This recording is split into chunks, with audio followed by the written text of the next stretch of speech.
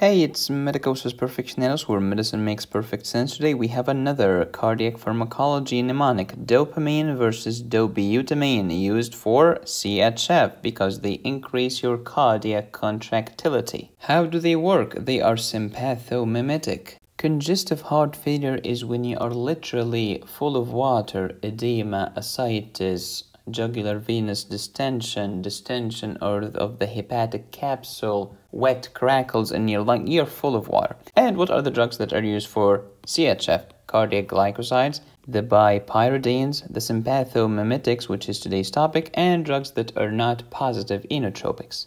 So here is dopamine and dobutamine. Dopamine is agonist for D1 receptor, D2, these are dopamine receptors, beta and alpha, these are adrenergic receptor. Why do we call them dopamine receptor? Because they are stimulated by dopamine. Why do we call these adrenergic receptor? Because they are stimulated by adrenaline, which is epinephrine. But here's the deal. Dopamine is D1 and D2 agonists, but its D properties are greater than the beta properties are greater than the alpha agonist properties. Dobutamine, however, doesn't have any Ds. It's only beta 1, beta 2, and alpha.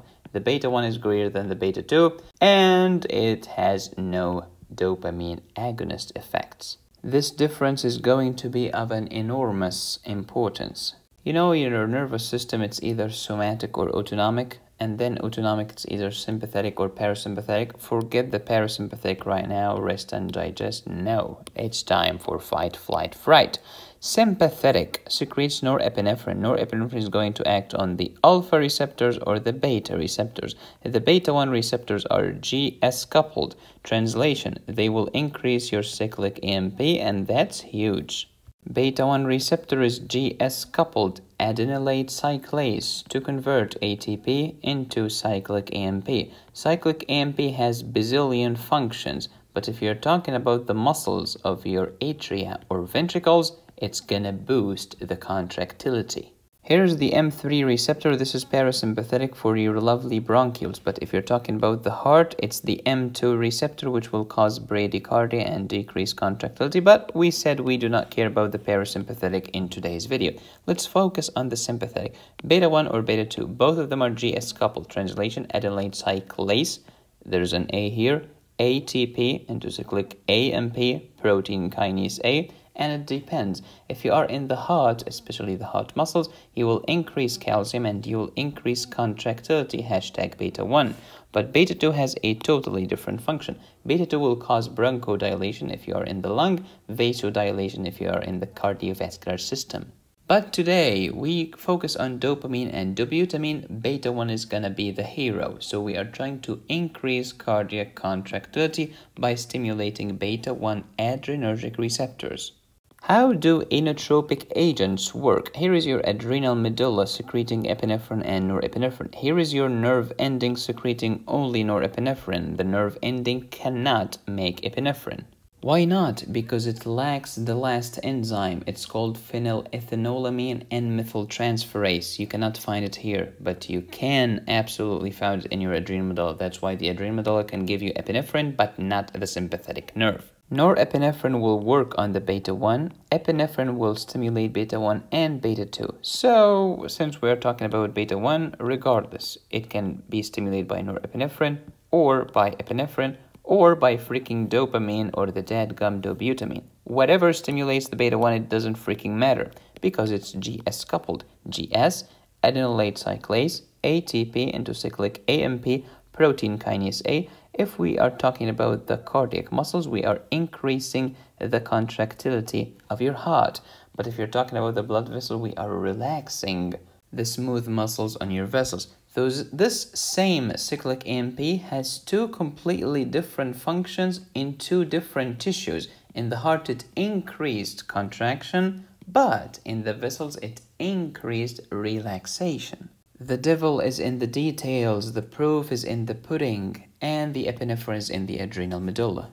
Cyclic AMP has become my spirit animal. It has no lack of functions. Look at this. It can increase your HDL, your good cholesterol. It can decrease your triglycerides, can decrease inflammation, decrease smooth muscle proliferation, increase endothelial repair, decrease platelet aggregation, and Regarding contraction, I will increase contraction in the cardiac muscle. I will decrease contraction in the smooth muscle. Dopamine or dobutamine will stimulate beta 1 and increase contractility in your cardiac muscle. That's why we use them in CHF. We can also use dobutamine to stimulate the contraction of the cardiac muscle, and we use this in the cardiac stress test if we cannot read the EKG and if you cannot exercise. If you cannot run on the treadmill, we can inject you with dobutamine. This will stimulate the contraction of the heart, and then we do echocardiography, and then we can notice if there is any sign of ischemia. Here's the slide that's going to make history. This is part of my cardiac pharmacology course available at medicosisperfectionalis.com. This is your cardiac muscle, okay? It has primary ATPase, secondary ATPase. Great. What's the normal function of the primary ATPase? Sodium out, potassium in. Great. And then dependent on the primary ATPase, there is secondary because it's secondary to the primary. Great. When sodium accumulates on the outside, sodium is going to push themselves to the inside and calcium is going to exit. When calcium exits, calcium here is going to enter. Yeah, hashtag balance, hashtag homeostasis, and then calcium is inside the muscle of the heart. Calcium will go, and we call this phenomenon calcium-induced calcium release from the sarcoplasmic reticulum, and this calcium, actin, myosin, you know the rest of the story, hashtag contraction of the cardiac myocyte. How can we boost this contractility? Easy. You get rid of the secondary active transport so that calcium can only enter but cannot leave. It cannot exit. You inhibit the secondary. But if you want to inhibit the secondary, it's a very good idea to inhibit the primary because the secondary was dependent on the primary. Brilliant. Who does that? Freaking digoxin. And since it inhibits the sodium-potassium ATPase, potassium will not go in, it will accumulate on the outside, hashtag hyperkalemia. Great, how else can you boost the contractility? You can give dobutamine or isoproterenol or even dopamine. They will stimulate the beta-1 adrenergic receptor. It's GS-coupled adenylate cyclase, ATP into cyclic AMP, and then protein kinase A. Protein kinase A will open the calcium channel in the cardiac myocyte, calcium-induced calcium release, boom, contraction. Catecholamines such as dopamine, norepinephrine, and epinephrine have the exact same function. Can I get calcium channel blockers in CHF? Shut up! Why not? Calcium channel blockers, they will block the calcium channel. Now, no calcium will enter the heart, and your heart is already weak with a low ejection fraction, so stop it. Whoever said pharmacology is hard has never watched my videos. Dopamine versus dobutamine. Dopamine versus dobutamine. Dopamine is an agonist to the D1 and D2, but dobutamine is not. If you are an agonist to D1 and D2, you can relax the renal vascular smooth muscles and increase kidney perfusion, which is very good. Because let me tell you, man, if you have CHF and you have low perfusion, your kidney is screwed. So it's very good actually to increase the kidney perfusion. Great.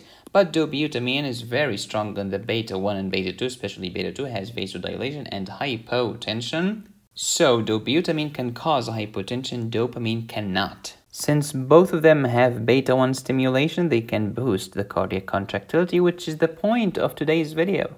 Whether you give dopamine, dobutamine, norepinephrine, epinephrine, or isoproterenol, any of them can stimulate beta-1, GS, ATP, cyclic AMP, increase contractility in your heart. Boom. So the moral of the story is dopamine can increase your blood pressure, but dobutamine cannot.